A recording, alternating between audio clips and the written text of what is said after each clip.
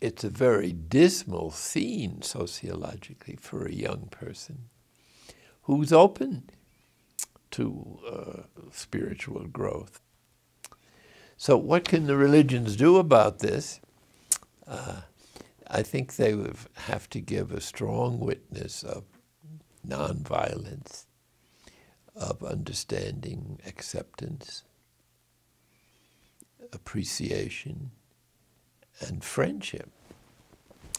To other religions, even though they have personal dislikes of some things they do, what is being understood, in other words, is that we believe now, the following Vatican II, that the Spirit is working in them also.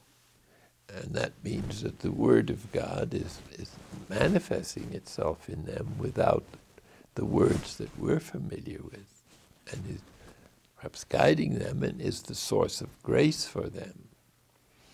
The fact that the Incarnation took place means that Christ is in relationship to every human being.